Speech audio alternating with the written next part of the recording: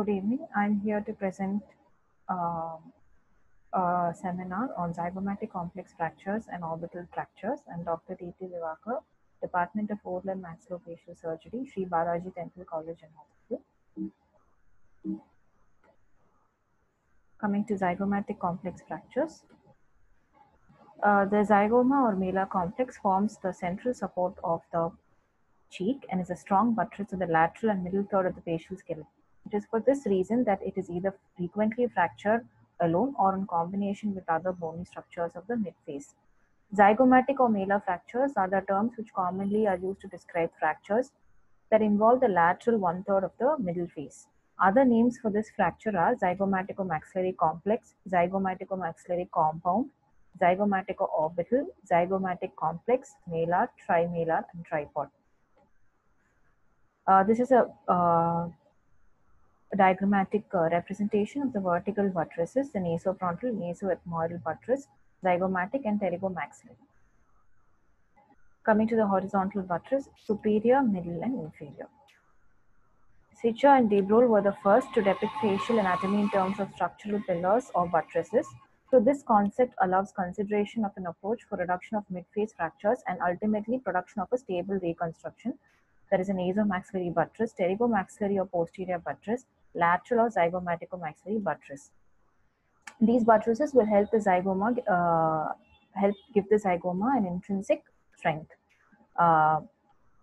Zygomatic bone complex, the anatomy is star shaped like with four processes, which is the temporal process, frontal process, maxillary process, and the orbital process. From a frontal view, the zygoma can be seen to articulate with three bones, medially by the maxilla, superiorly by the frontal bone, and posteriorly by the greater wing of the sphenoid within the orbit. From a lateral view, the temporal process of the zygoma joins the zygomatic process of the temporal bone to form the zygomatic arch. So this is the diagrammatic representation of the anatomy of the facial bones.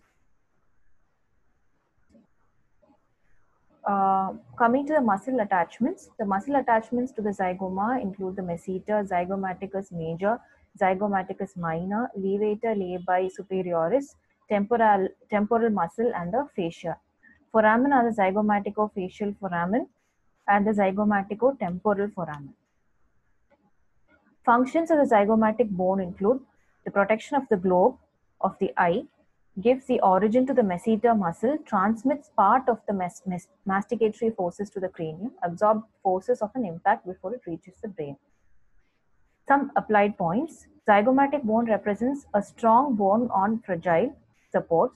The traumatic force distributed through the adjacent, comparatively weaker articulating bone. The coronoid process of the mandible will move between the arch and the infratemporal fossa. The temporal fascia attached to the zygomatic bone, whereas the temporalis muscle via its tendon inserted into the tip and anteromedial surface of coronoid process of the mandible.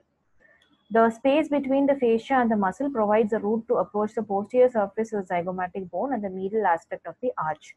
Coming to the fracture patterns. The fracture lines pass through the areas of greatest weakness of bone or between the bones. Owing to the strong buttressing nature of the zygoma and the thin bone surrounding it, most injuries involving the zygoma are frequently accompanied by disruption of adjacent articulating bones. This is a diagrammatic representation of zygomatic arch fractures. The vertical axis shows displacement of fracture in the horizontal plane, blow in front of vertical axis, outward movement of center of zygomatic arch is observed, and blow behind the vertical axis, there's an outward displacement of the infraorbital rim and flow. Coming to the horizontal axis, it shows displacement in the vertical plane, impact above leads to medial rotation of the frontal process and slight outward rotation of the buttress. Impact below the horizontal axis will lead to lateral movement of the frontal process and medial displacement of buttress into the antral cavity. Coming to the mechanism of injury, zygomatic fractures occur as a result of direct impact to the bone, which causes fractures at one or more of its processes. So direct blows usually impact on a prominent portion like the malar eminence, leads to a relative bending at the point of impact and a relative outbending at weaker points. Bilateral fractures are seen following higher energies. Zygoma fractures are generally dislocated posteriorly and inferiorly and are frequently dislocated posteriorly, inferiorly, and medially. The direction of the dislocation of the zygoma may involve rotation around several planes. So there are several classifications. Some of the classifications are the Knight and Knot classification, Rowe and Keeley, Yanagisawa, Larson and Thompson, Rowe and Williams, Pospilow's classification, Marcus Zink classification, Manson and colleagues, Henderson's classification, the Zink classification, and Ozzy-Axand classification.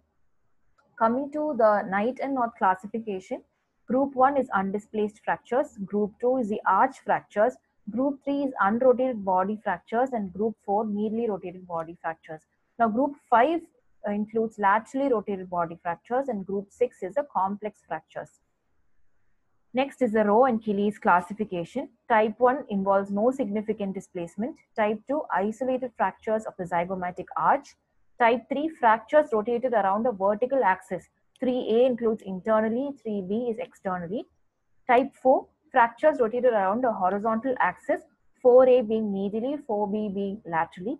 Type 5, fracture displacement of the complex en bloc, 5A being medially, 5B being inferiorly, 5C being laterally. Type 6, displacement of the orbital floor, 6A being inferiorly, 6B being superiorly. Type 7, displacement of the orbital rim fragments, and type 8, complex comminuted fractures. Zygomatic complex fractures as given by Rowe and Williams, fractures stable after elevation that involves arch only, which is medially displaced. B, rotation around the vertical axis, which is again subdivided into medially and laterally. Fractures unstable after elevation, arch only. B, rotation around the horizontal axis, which is further divided into medially and laterally. C being dislocations en bloc, which is inferiorly, medially, and posterolaterally. Comminuted fractures is the next. Rowe's classification in the year 1985, fractures which are stable after elevation. Again, fractures, rotation around the vertical axis. So basically, these are the diagrammatic representations of the above mentioned classification.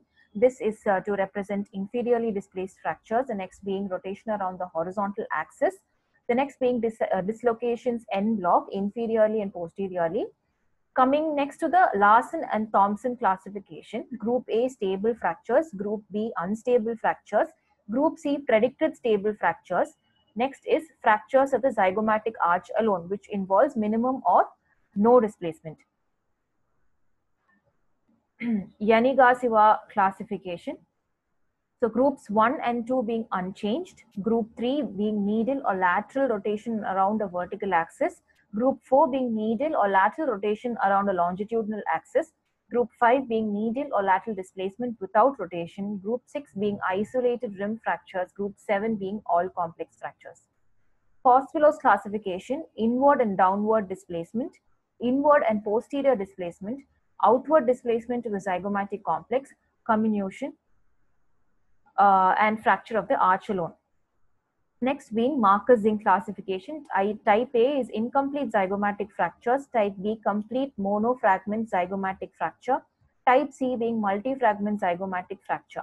Manson and colleagues, based on the findings in CT scans, based on the pattern of segmentation, displacement, and amount of energy dissipated by facial bones, secondary to traumatic force, high energy, moderate energy, low energy fractures. Henderson's classification, type 1 undisplaced, type 2 zygomatic arch fracture only, type 3 tripod fractures with undistracted frontozygomatic suture, type 4 being tripod fractures with distracted frontozygomatic suture, type 5 being pure blowout fractures of the orbit, type 6 being fractures of the orbital rim only, type 7 being comminuted fracture or other than above. Next is the Zink's classification. Based on anatomic points, it's divided into 3 categories. Category A, category B and C. A being isolated fracture of one of the 3 processes. Category B being fracture of all 4 processes. Category C being same as type B but with fragmentation including the body of zygoma. Next is the Ozzy-Axand et al. Classification, where they have given the classification for arch fractures. isolated zygomatic arch fractures, dual fractures, more than 2 fractures, V-shaped fractures, displaced fractures, type 2 being single fracture and type 2 being plural fractures. So this is a detailed explanation. Then there's a new proposed of classification of zygomatic arch fractures. Classification of zygomatic arch fractures.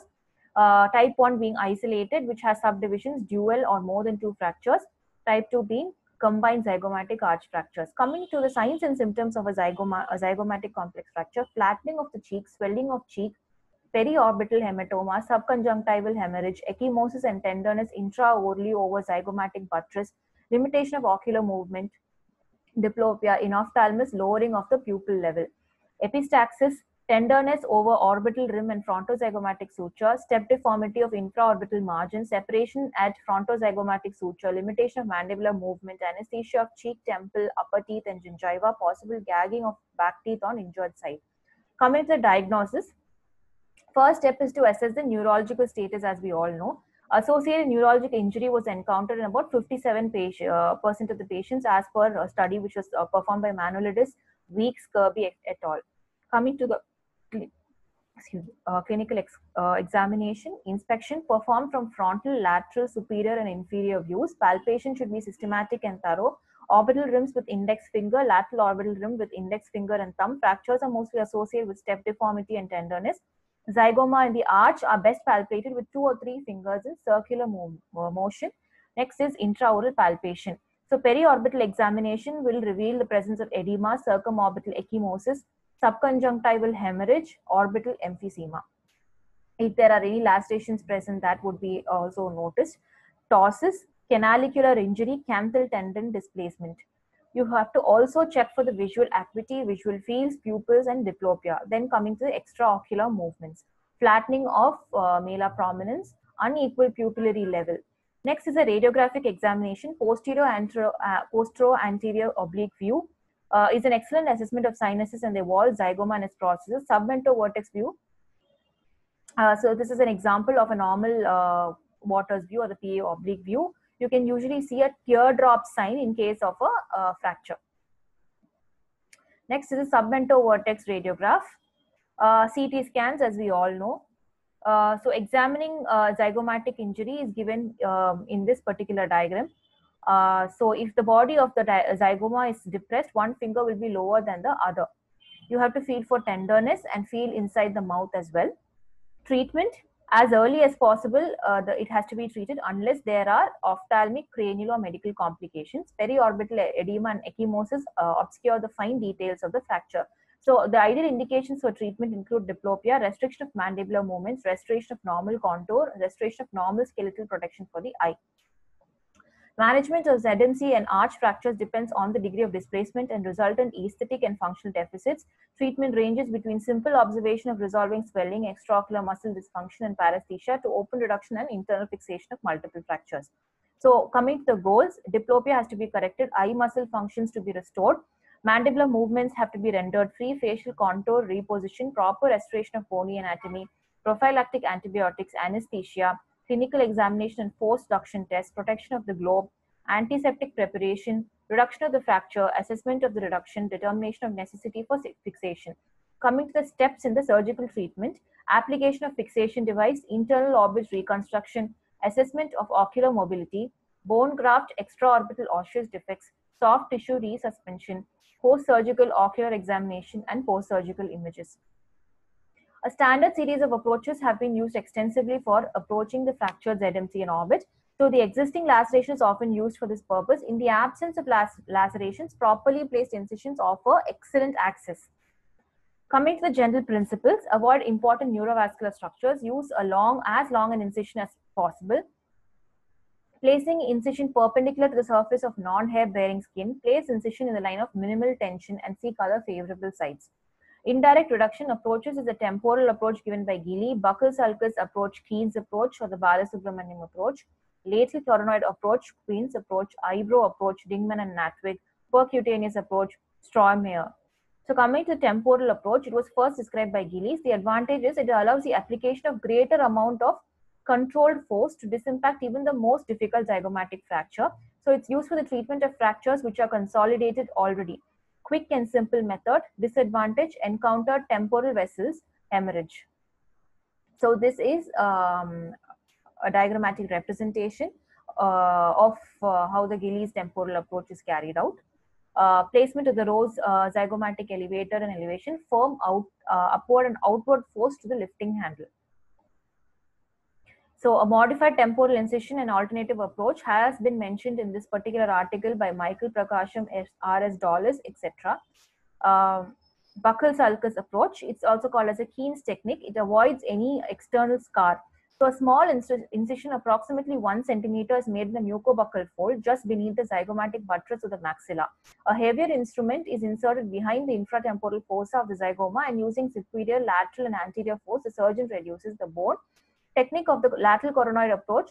Simple method for isolated arch fractures, 3 to 4 centimeter incision, anterior border of the ramus. The depth of the temporal muscle insertion, instrument between the temporal muscle and the zygomatic arch readily palpable. A flat bladed instrument inserted into the pocket, the arch is elevated. Elevation from the upper eyelid approach. It has the advantage, the fracture at the orbital rim is visualized. The fracture at this point can be visualized using this particular incision. Disadvantage is difficult to generate a large amount of superior direction. It's the Dingman zygomatic elevators use. Percutaneous approach, most simple of all techniques, as no soft tissue dissection is necessary. Advantages, it produces forces anteriorly, laterally and superiorly in a very direct manner without having to negotiate adjacent structures with the instruments. Disadvantage, the scar is very noticeable. Elevation of zygoma with a bone hook, pos pillows intersecting lines are used. Stab incision is made and hook is inserted. Applies strong traction. Tall clip reduction is also mentioned in a few articles. This is in this particular article, we get a detailed representation of how this particular procedure has to be performed. Use of a curved mosquito for reducing isolated zygomatic arch fractures. The next one is a direct reduction. Surgical approaches are maxillary vestibular approach, supraorbital eyebrow approach, upper eyelid approach, lower eyelid approach, transconjunctival approach, coronal approach.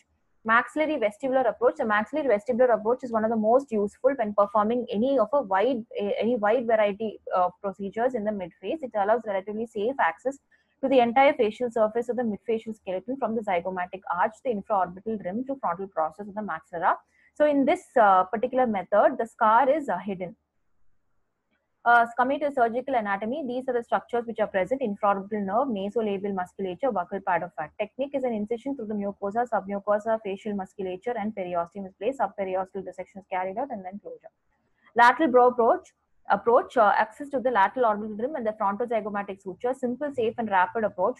Scar is usually hidden within the confines of the eyebrow. Supraorbital approach, a previously popular incision used to gain access to the supralateral orbital rim, is an eyebrow incision. Advantage is no important neurovascular structures is involved. It gives a simple and rapid access to the frontozygomatic area.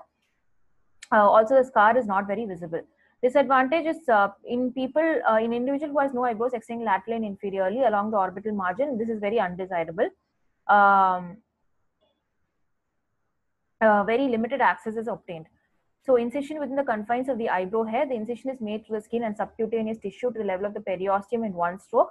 Incision through the periosteum along lateral orbital rim and subperiosteal dissection into lacrimal fossa. Because of the concavity just behind the orbital rim in this area, the periosteal elevator is oriented laterally as dissection proceeds. Posteriorly, closure, it is closed in 2 layers. Upper eyelid approach. The upper eyelid approach to the supralateral orbital rim is also called as the upper blepharoplasty, upper eyelid crease, and supratarsal fold approach. In this approach, a natural skin crease in the upper eyelid is used to make the incision. So the incision may be extended farther laterally if necessary. The internal incision is made through the skin and the muscle. Sagittal section through orbital globe, showing dissection between the orbicularis oculi muscle and the levator aponeurosis below and orbital septum above. To facilitate retraction of the skin or muscle flap, it can be widely undermined laterally and retracted with small retractors. Because of the concavity just behind the orbital rim in this area, the periosteal elevator is oriented laterally as dissection proceeds posteriorly. Again, it's closed in 2 layers. Next is a lower eyelid approach. Subciliary incision is made to approximately 2 mm below the eyelashes and can be extended laterally as necessary. It is made through skin only. The incision must follow the crease as it tails off. Next one is a transconjunctival approach. It's also called as the inferior fornix approach. So there are two types, the preseptal and retroseptal approach. It produces excellent cosmetic results because the scar is hidden in the conjunctiva. If a canthotomy is performed in conjunction with the approach, the only visible scar is a lateral extension which heals with an inconspicuous scar. So another advantage is that these techniques are pretty rapid. Disadvantage, medial extent of the incision is limited by lacrimal drainage system. So this gives a technique. Next is a coronal approach. Or coronal or the bitemporal incision is a versatile surgical approach to the upper and middle regions.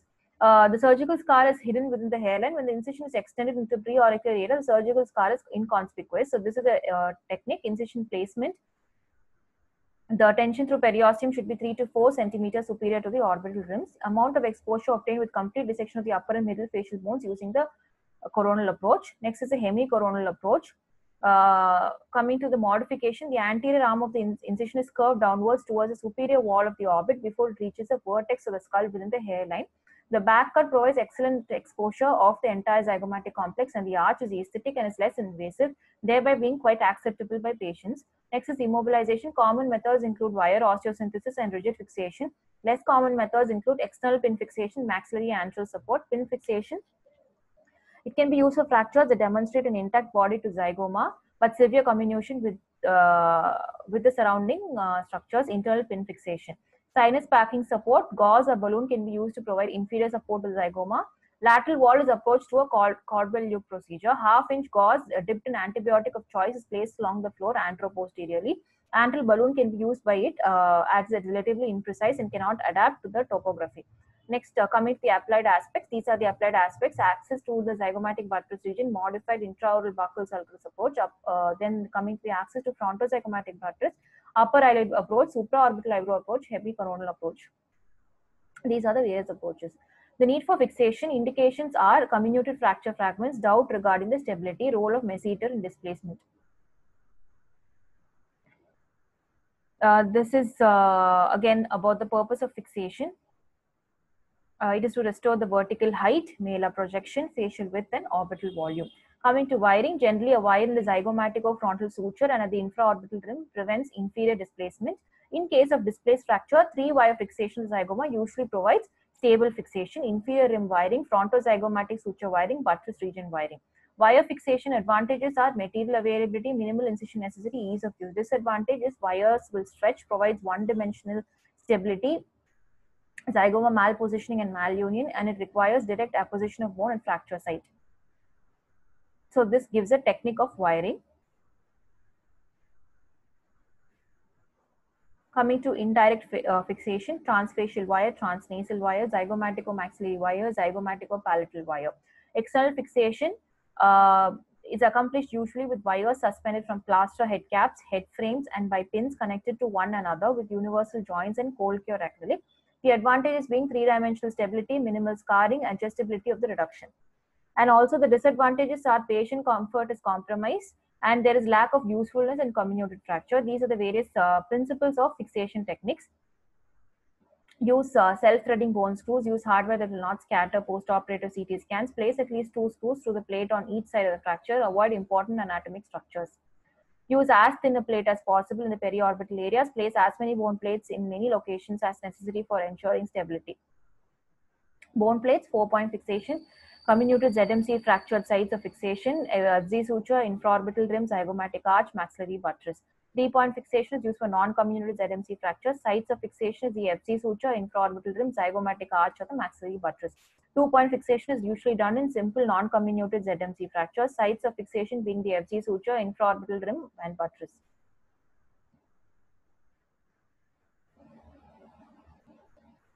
Fixation of the first plate, placement of the second plate, placement of the third plate if required. Complications. Minor complications include dehiscence, hematoma, seroma, lymphedema, vertical shortening of lower lid. Prevention, superior support of lower lid for several days. Ectropion, entropion. Infraorbital nerve injury is also observed. Persistent diplopia, commonly known as double vision, is also seen. Enophthalmos, most commonly caused by increased volume of the orbit. It's difficult to correct secondarily, however, improvement is possible. Next is blindness, occasionally reported after ZMC fractures.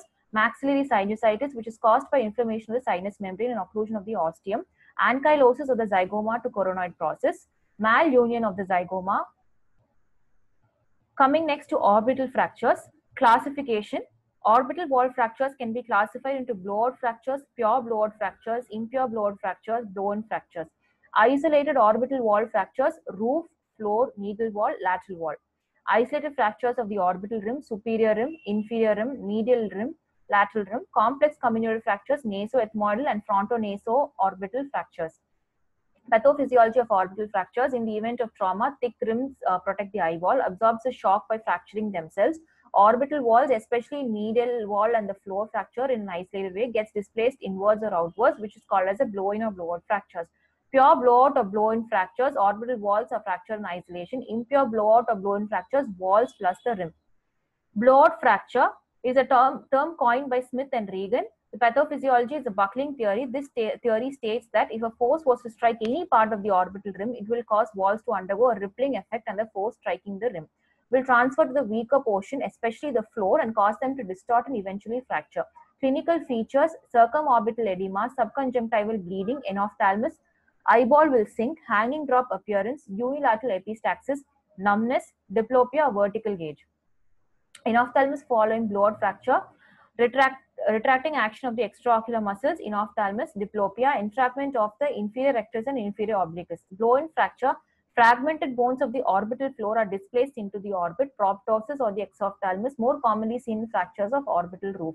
Clinical examinations: initial ophthalmological evaluation, periorbital examination, visual acuity using the Snellen's chart, ocular motility using force duction test, pupillary responses, visual fields using the Hess chart, fundoscopic examination using tonometry, Hertel exophthalmometer. Force duction test is used prior to the performance of a force duction test. A cotton tipped applicator is soaked with topical anesthetic drops and held against the limbus for a few minutes.